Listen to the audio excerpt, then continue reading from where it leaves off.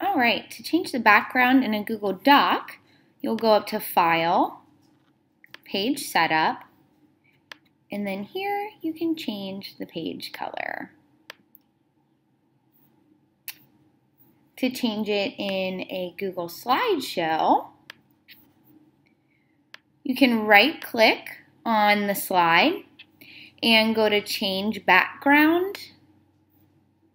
And then here you can choose a solid color. You can make it a gradient slide, or you can actually choose an image to go in the background. So if we wanted like a chalkboard or something. And then we can add it to the theme.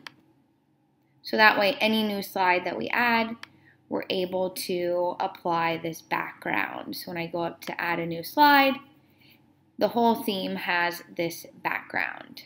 And that is changing the background on a Google Slideshow or a Google document.